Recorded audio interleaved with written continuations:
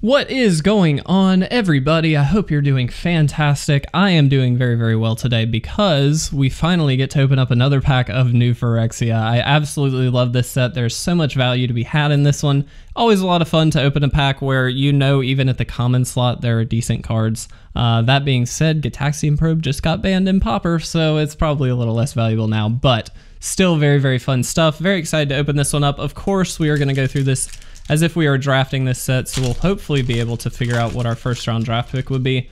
I did not draft during this time, though I did collect a little bit during this time, so I do know some of the cards, so we'll see how things go. Suture Priest is our first card here. It's a 1/1 for 1 and a white. Whenever another creature enters the battlefield under your control, you can gain a life, and then whenever a creature enters the battlefield under an opponent's control, you may have that player lose 1 life. Very interesting card. I do think that it's kind of decent. I don't think it's amazing. Obviously, it's not an aggressive card by any means, but if it sticks around, it's going to gain you a decent amount of life, which does buff you. And then not only that, but it does deal enough damage while the opponent is playing creatures that I feel like that could be worth it. Again, all dependent on if it sticks around long enough. Don't think it's first pickable necessarily, but not too bad actually. Toxic Nym is a 4/1 for 4 and 2 black. It features Infect, so this creature deals damage to creatures in the form of -1/-1 counters, and then to players in the form of poison counters. If you don't know, if you get 10 poison counters, you lose the game. Sort of like cutting your life total for the opponent in half, like immediately, which has made Infect very, very powerful. And then on top of that, you can pay a black and regenerate Toxic Nym. I'm not a huge fan of this card. I think it dies very, very easily. Yes, you can regenerate it, which is fine, but you do have to then leave up mana subsequently for that every single turn. Not a huge fan of that. So honestly, between the two, I would rather have the Suture Priest over the Nym for sure. Scrapyard Salvo is a sorcery for 1 and 2 red. It deals damage to target player equal to the number of artifacts in your graveyard. So artifacts were pretty prominent during this set, or this block, if I'm not mistaken.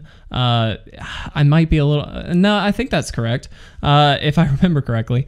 So it is possible to deal a decent amount of damage with this. However, I would much rather be in an artifact-based deck or have a high number of artifacts before picking up this card, because it's very possible to pick this up and then just not really get there on the artifacts end of things. And so for that reason, I don't find it very good. Again, late in the pack, late in the game, if you're in that artifact stack, maybe pick one of these up because it is going to deal a decent amount of damage for only 3 mana. But outside of that, I don't like it. Chained Throatseeker is a 5/5 for 5 and a blue. Also features Infect, and it can't attack unless the defending player is poisoned.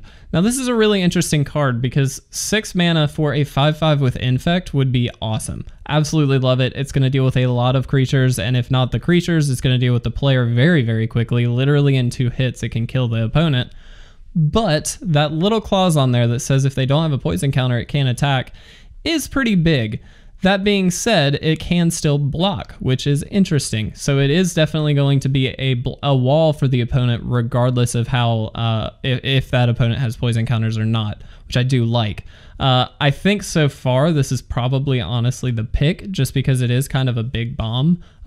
If you can get the poison counters on the opponent, it's especially very, very good. So for that reason, I do think so far it's the pick. Viridian Harvest is an enchant artifact for 1 green. When the enchanted artifact is put into a graveyard, you gain 6 life. Absolutely uninterested in a card like this. I'm not a fan of enchant stuff anyway, just because it opens yourself up for 2-for-1s. In this case, it's actually okay if you get 2-for-1 because you gain that 6 life, but not really worth it. I don't think a card like this where you might gain 6 life is worth putting in your deck. It's very possible that whatever artifact you stick this on could just stick around for the rest of the game, in which case this literally did nothing but cost you a mana. And so for that reason, I'm not interested in this at all. War Report is an instant for 3 and a white. You gain life equal to the number of creatures on the battlefield plus the number of artifacts on the battlefield.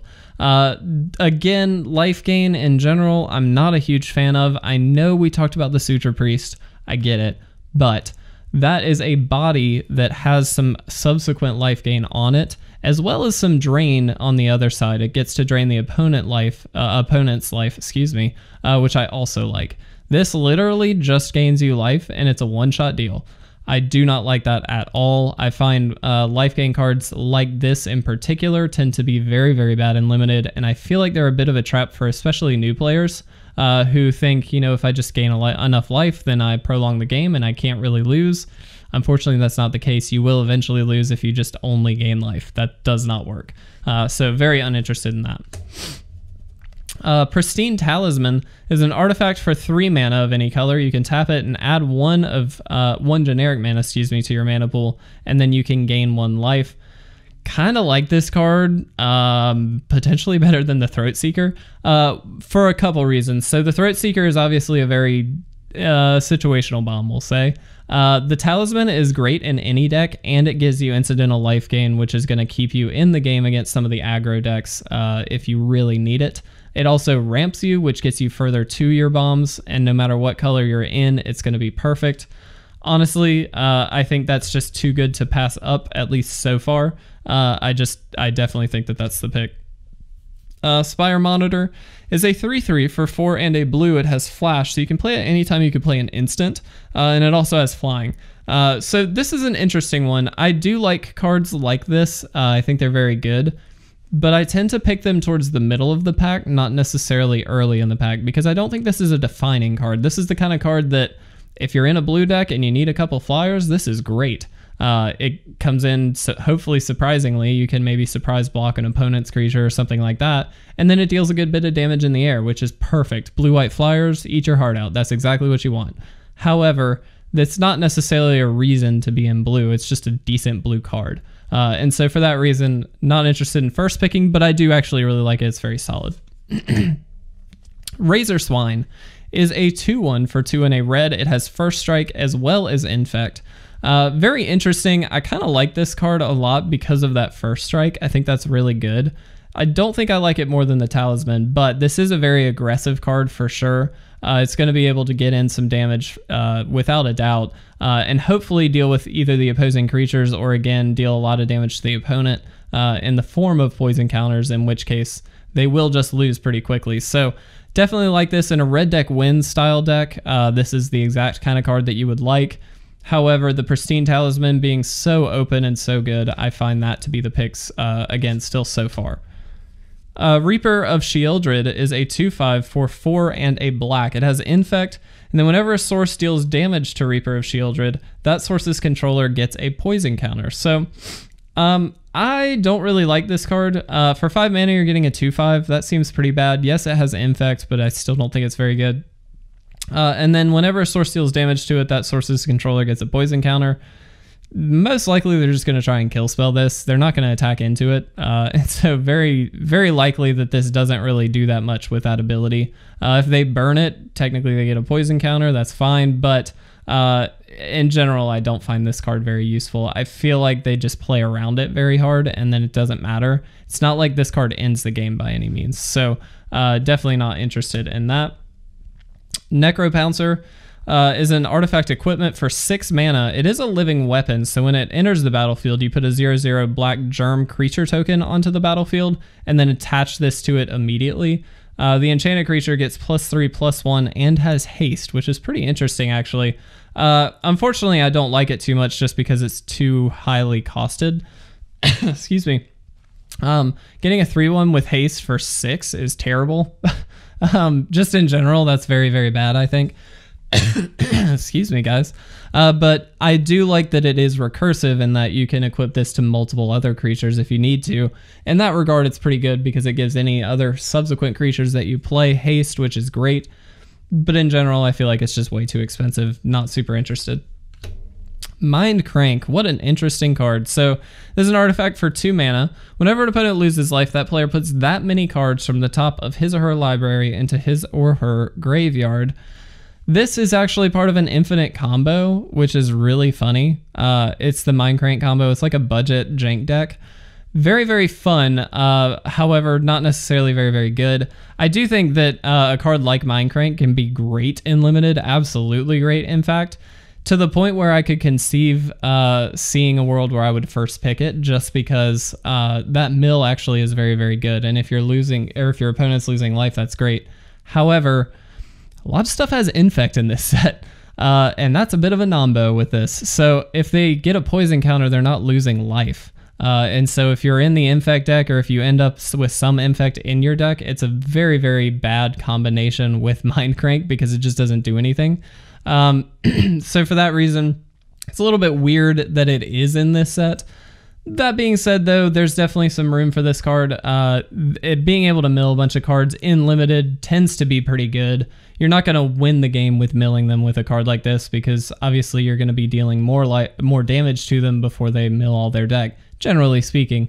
But it's still a pretty powerful card. You're ditching a lot for that, so I like it. Still probably not more than the Talisman. I think the Talisman is just so good in any deck, because it is ramp and life gain. I think that's the way to go.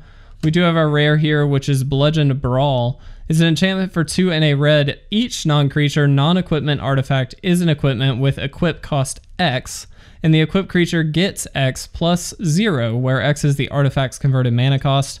Very, very bad card. Unfortunately, this is very much a commander card, if anything, and even there, I don't know if it's great. I tend not to like this stuff at all. We did get a foil here, which is Gremlin Mine. It's an artifact for 1 mana. You can pay 1 and tap it and sack it, and it deals 4 damage to target artifact creature. You can also pay 1, tap it, and sack it, and remove up to 4 charge counters from target non-creature artifact. This is a bit too specific, in my opinion. Hitting artifact creatures only in particular is a little bit of the weird part with this. The charge counter thing is very rarely going to come into play, in my opinion. I might be missing a few cards in this set, and just off the top of my head, and so for that reason there may be some instances where that's very good. Generally speaking, I don't think it will be. 4 damage to target artifact creature can be great if they have an artifact creature. It's not necessarily guaranteed that they will. And so for that reason, honestly, it's a little bit between Mind Crank and Pristine Talisman, but I think I would go for the Talisman just because it is probably the safest pick, and that it's going to be good no matter what deck you end up in. And that buffer to your life total is going to be very, very helpful if you do find yourself up against an aggro deck. So that would be my pick. Feel free to let me know in the comment section below if you agree, disagree, what you like about the packs, whatever. If you have a pack suggestion, feel free to leave it in the comment section below. I would be happy to pick that up, and we can open it up on this series. But with that, I think I'm going to get out of here. So if you enjoyed this video, please make sure to leave a like or a comment down below. And as always, please make sure to subscribe to stay up to date on all of our awesome content. Thanks for watching, guys. I'll see you in the next Crack-A-Pack episode.